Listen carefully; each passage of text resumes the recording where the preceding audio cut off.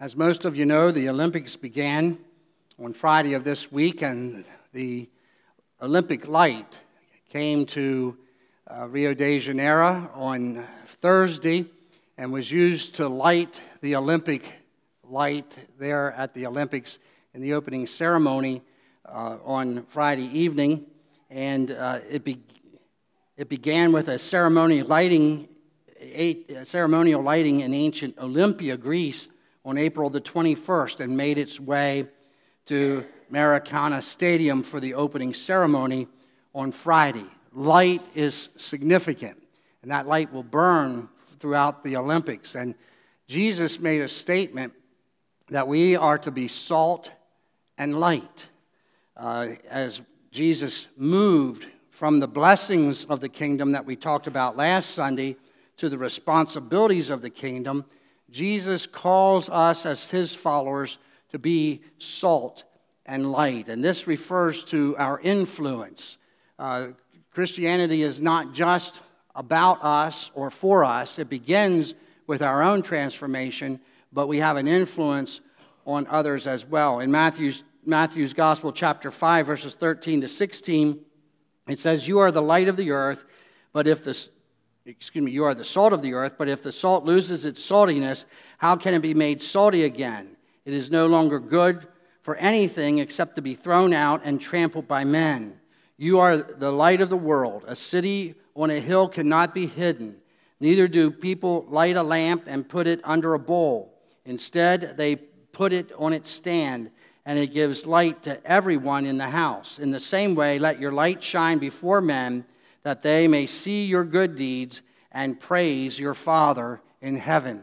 And so as we looked last week, who wants to be blessed? Everybody wants to be blessed. And Jesus opened up with 8 kind of characteristics of how we receive God's blessing. But that isn't the end of the story. He is now moving on. This is the Sermon on the Mount, the greatest sermon ever, and that's what our sermon series is, talking about the greatest sermon. And as we move on from the blessings, now's the responsibility, the influence that we are to have in this world. And we're going to look at several ways that Jesus tells us that we are to influence others as believers. And this morning, we want to notice that your influence matters. The first areas that he talks about is love and hate. Love and hate. These are 2 words that perhaps are overused in our world today and even abused and misused. And often the very definitions of love and hate are certainly not accurate of what they really truly are.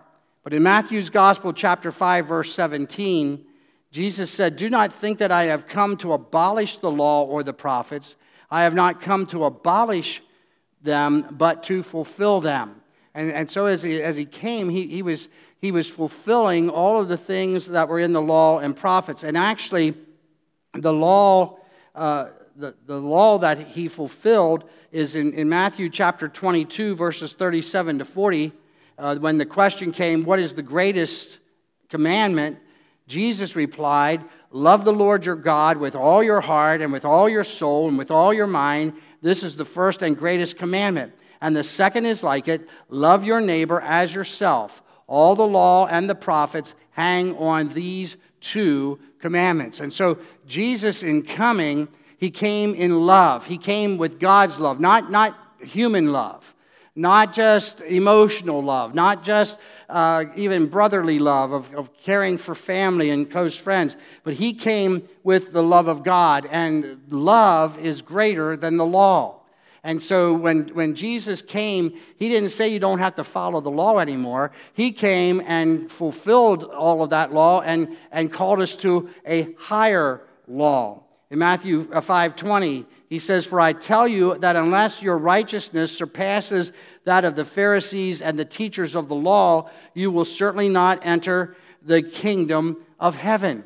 For now centuries, since the time that God gave the law to Moses, the religious leaders were adding to the law, interpreting the law, changing the law. And so they had a legalistic approach to the law. Well, it says this, so you have to do that, and there was not much grace in it. And so when the Pharisees were teaching the law, often they taught it in a way that made them look good. They taught what they were doing rather than what the law is.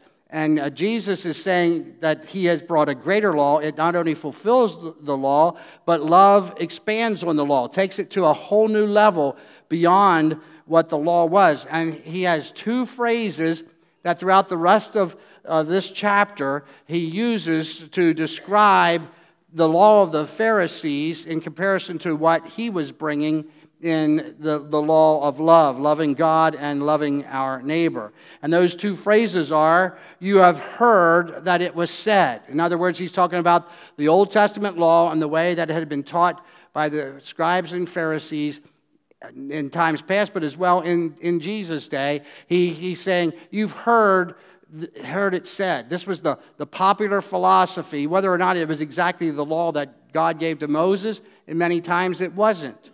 But this is what you've heard. This is what you've been taught. And then Jesus says, but I tell you. And he takes the law that they were familiar with, and he says, but I tell you, this is how you should respond if you're going to be a follower of mine. You remember last week I set the introduction to the sermon series that Jesus had begun his ministry. He had a small band of disciples, and he had gone out and began to speak, and he was providing miracles. People's bodies were being healed, and there were great miracles, and so a great crowd came. And Jesus noticed the crowd, and he went up on the hillside, and he sat down, which was a symbol of authority, and he began to teach. His disciples came to him, and the crowd was all around them. And he's saying to them, you have heard that it was said, but I tell you. And so in Matthew chapter 5, verses 21 and 22, we begin to see these comparisons. You have heard that it was said to the people long ago, do not murder. And anyone who murders will be subject to judgment. But I tell you that anyone who is angry with his brother will be subject to judgment. Again, anyone who says to his brother, Raca, is answerable to the Sanhedrin. But anyone who says, you fool, will be in danger of hellfire. Here we see this word, Raca, was simply a word that was used in that time to be an insult to people. He's saying, well, if you do that, you would be subject to the Sanhedrin. But I'm telling you, if you say you fool to anyone, that you will be in danger of hellfire. The standard of love is higher. We are not to even hold within our bosom hatred toward others. We're not to hold within our hearts anger toward others. We are to show love. A physician once was asked, what is the best medicines for humans? Excuse me, he said that. He said the best medicine for humans is love. And someone asked him then, well, what if that doesn't work? And he said, increase the dose. And so, if we love people and they reject our love, we should just keep loving them more and more. Jesus came to fulfill the law, not to abolish the law. The comparison between love and hate, not only are we not to murder, but we're not to hate. We're not to hold anger in our heart toward others, but we are to love. The second area that we want to look at is morality and integrity.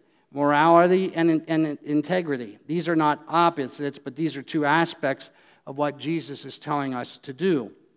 In Matthew chapter 5, verses 27 and 28, it says, you have heard that it was said, do not commit adultery. But I tell you that anyone who looks at a woman lustfully has already committed adultery with her in his heart. Lust is a great problem in our culture. And it's a great destroyer of homes and families and relationships. I just want to read to you a rather lengthy quote here that was in Christianity Today. It was written by Haley Gray Scott, and it's talking about pornography. And you might say, well, Pastor, why would you tell us about pornography? we're Christians. The statistics would tell us that in a room this size, whether we're believers or not, that there are a number of people who use pornography, who watch pornography, and several that are addicted to pornography. And so I think as we look at this word lust, I think that pornography fits very well. The writer says, this spring, Utah became the first state to declare pornography a public health crisis, calling on businesses and educators to protect children from it. Around the same time, Time Magazine, a Time Magazine cover story reported that porn causes physical side effects in young men whose minds have marinated in X-rated clips from the time they were teenagers. Pornography trains the user to seek more extreme sexual experiences to receive the same satisfying flood of dopamine. It's what researchers call the Coolidge effect. The prospect of a new sexual partner excites males and sometimes females so much that normal sexual activity becomes boring by comparison. Time Magazine focused on how porn usage prevents couples from having healthy sex lives. That's only the beginning of a troubling and growing amount of research and trends. We're learning more and more about the lasting impact of living in a world wired to a porn-saturated internet. Studies have linked porn consumption to depression and higher drug and alcohol consumption, our ability to think, reason, and make decisions. Years ago, pornography was usually in printed form, and in some way you had to buy it from behind the counter, or someone that was older had to have it and then share it with you or find it. But today, our young people are carrying with them links to pornography in their smartphones. And I just want to say to parents this morning, I'm not trying to come across as the old prude, but when you give your young people access to a smartphone, you are giving them access to everything that there is on the internet.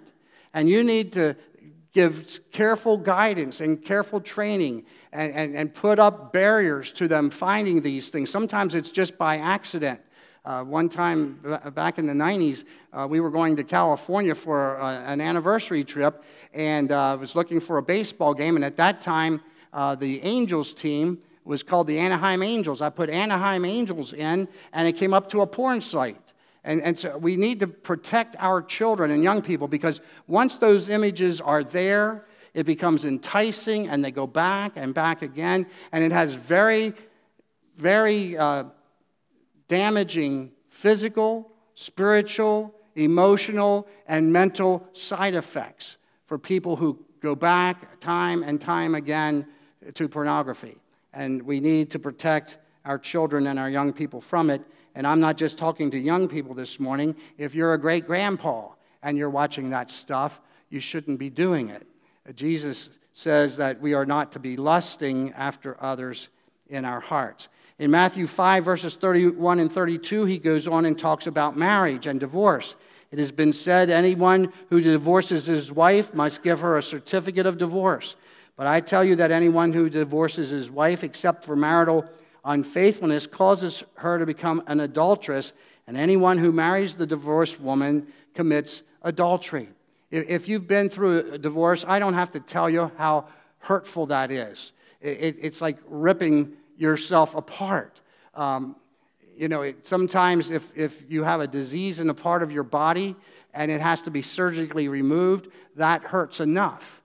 But when you experience a divorce, the Bible tells us that we have become one flesh. And rather than something being surgically removed through divorce, our lives are ripped apart. And no matter what our differences are, when we go through that divorce, part of us has been ripped from us.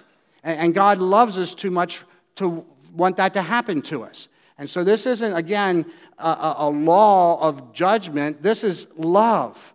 He is saying that we are to maintain our love relationships. Francis Chan wrote, "Your best shot at having a beautiful marriage is if both of you make it your goal to become more like Jesus.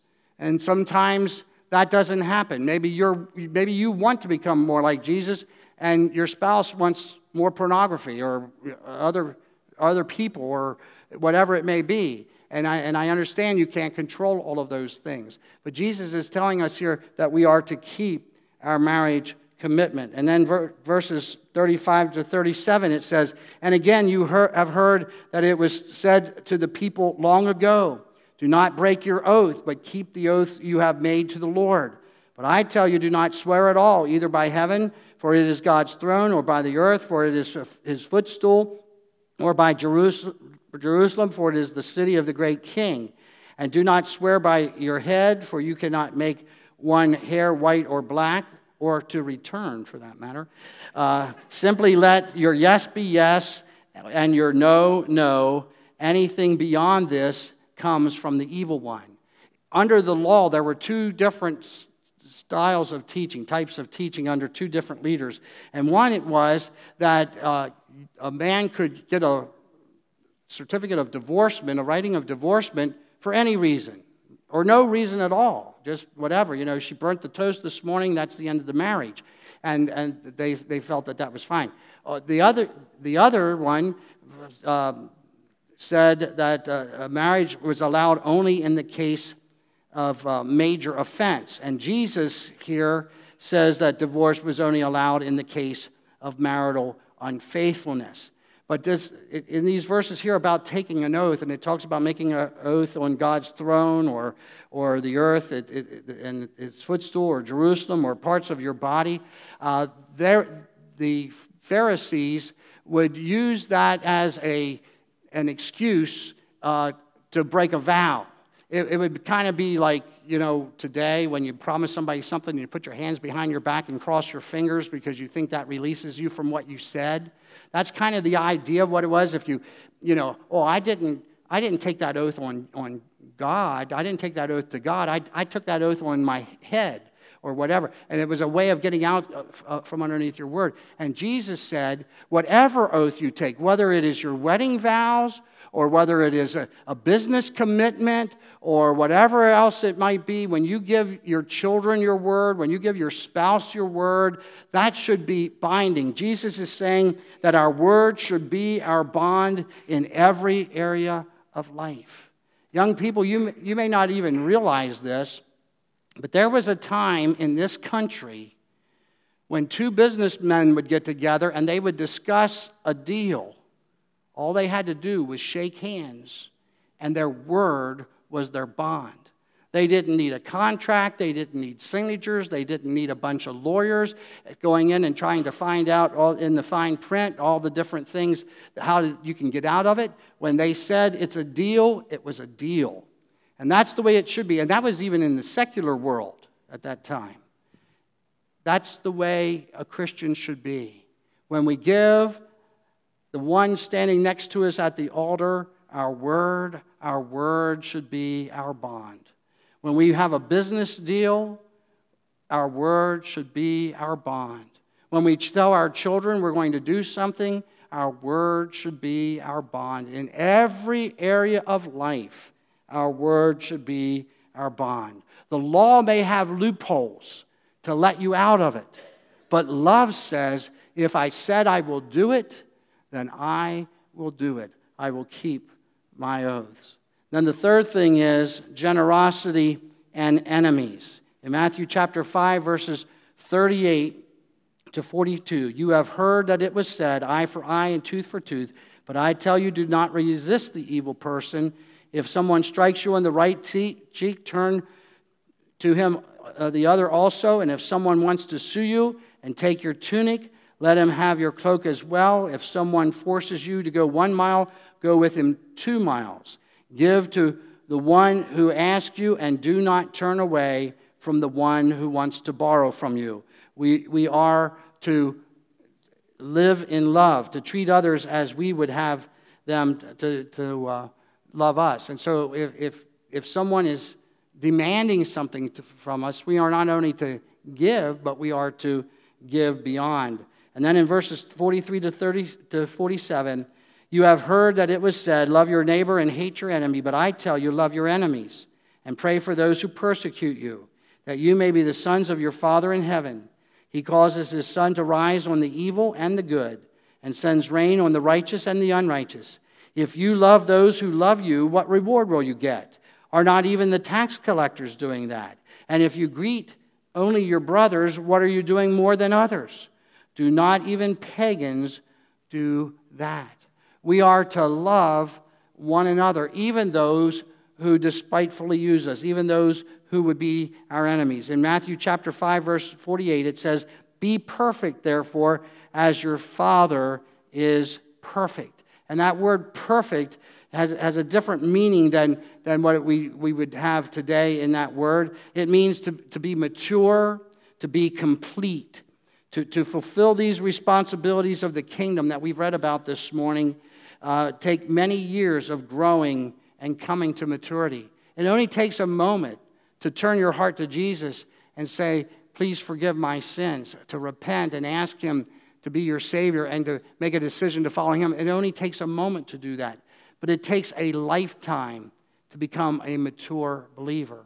If you're here this morning, including me, and you can read these verses from the Sermon on the Mount of what Jesus has said, and you say, I got it, I'm there, no problem, I can do that.